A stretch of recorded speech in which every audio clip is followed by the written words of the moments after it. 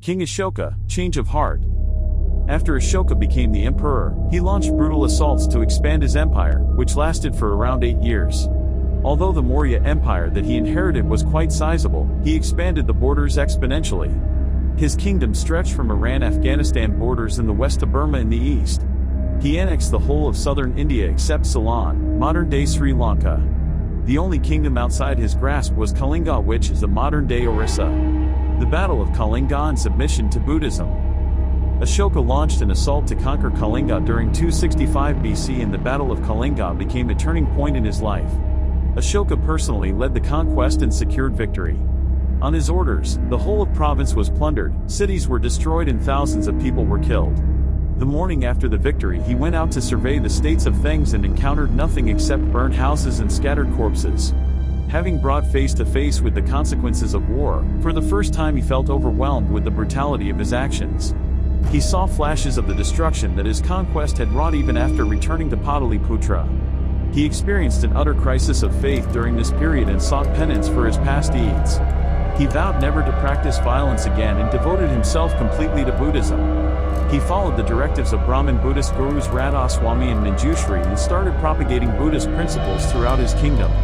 Thus Chandashoka morphed into Dharmashoka, or the pious Ashoka.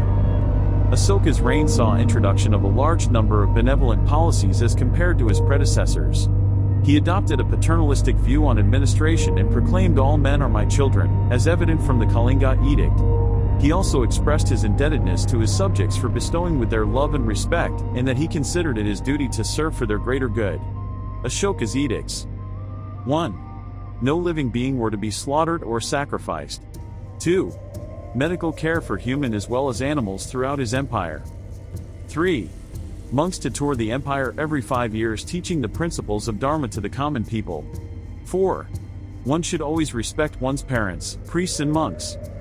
5. Prisoners to be treated humanely. 6.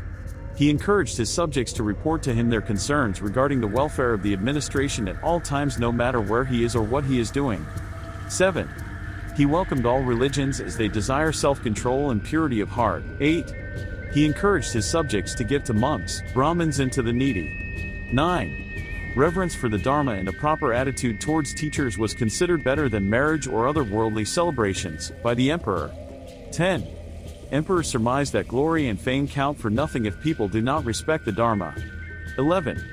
He considered giving the Dharma to others as the best gift anyone can have. 12.